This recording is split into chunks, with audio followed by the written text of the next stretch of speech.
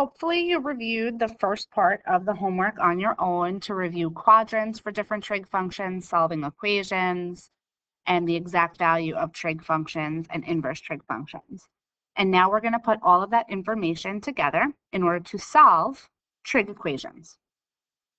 So it says find the value of theta in the interval 0 to theta to 360 degrees. So right now we're in degrees. We will do some that are in radians, but for right now, as we're starting out, we're going to do degrees. If this particular question was 2x equals 1, we would just divide by 2. So nothing changes here because there's a cosine. I am going to divide both sides by 2. And we get cosine theta equals 1/2. So now I need to use the inverse function, or arc cosine. I also need to identify my quadrants. Cosine is positive in quadrant 1 and quadrant 4. So when you identify your reference angle using the arc function or the inverse function, you are then going to take that reference angle and find it in whatever quadrants are appropriate given the question. So my reference angle is equal to arc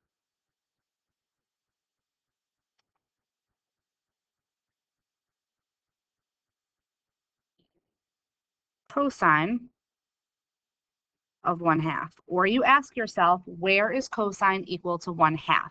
And hopefully you know that cosine is equal to 1/2 at pi over 3 or 60 degrees. So now theta is going to be in quadrant 1 and quadrant 4. So 60 degrees, my reference angle is always the quadrant 1 angle, so I have 60 degrees. And in quadrant 4, a reference angle of 60 degrees is 300 degrees. So those are my two values for this function or this equation. Number 7, if you need to on the side, set it up again. If this said negative 4x plus 5 equals 7, what would you do? So we're going to start by subtracting 5 on both sides. We get negative 4 sine theta equals 2. Divide by negative 4 on both sides. Sine theta is equal to negative 1/2. So now I need to know where is sine negative. Sine is negative in quadrant 3 and 4.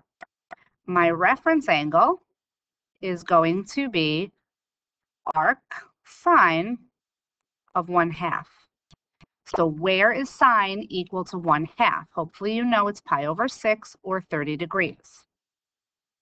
So my reference angle is 30 degrees in quadrant 3. That's 210 degrees. And in quadrant 4, that's 330 degrees. So those are my two values for theta.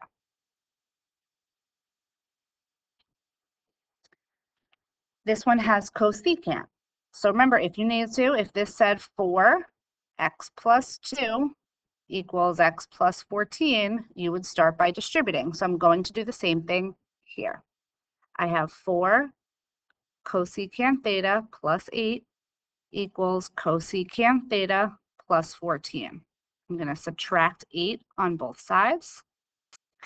4 cosecant theta equals cosecant theta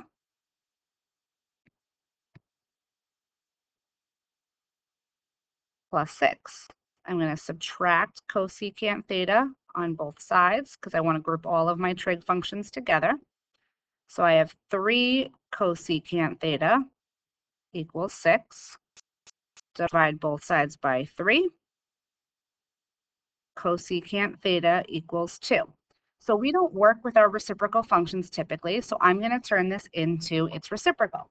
Cosecant is the reciprocal of sine. So that means if cosecant theta is equal to 2, then sine theta is equal to 1/2. Sine is positive in quadrants 1 and 2, and my reference angle is going to be equal to arc sine of 1/2. Where is sine equal to 1/2? 30 degrees. We just did that in the last question. So you need to know your chart again. So in quadrant 1, it's just my reference angle, and in quadrant 2, it's 150 degrees. And then the last one is tangent. So if you need to, once again, this would be 3x minus 4 equals 5x minus 1.